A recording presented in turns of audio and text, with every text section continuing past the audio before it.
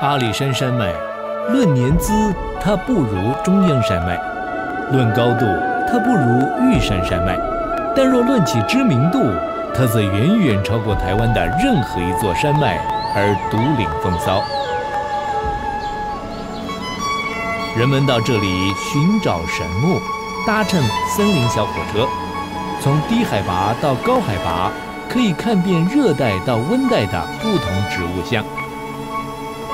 游客摸黑早起，为的是观赏日出奇景。再加上壮阔的云海、绚丽的晚霞，共同谱成了五奇美景。但是，一场莫拉克台风带来连续3天的大雨，却让阿里山山脉土石崩落，满目疮痍。原本层叠的青峦，因为山崖峭壁大面积的下滑坍塌，而成为光秃的黄土。云雾中再也不见奔驰的小火车，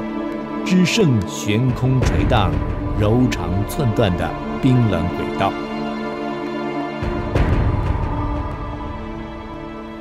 同样是因板块碰撞而形成的山脉，阿里山山脉与台湾其他的山脉具有大不相同的地质结构。中央山脉形成至少已600万年，原有露出地表的沉积岩都已侵蚀殆尽，目前露出的是埋藏较深、坚硬度高的变质岩。迟至300万年前才形成的阿里山山脉，比起中央山脉要年轻许多，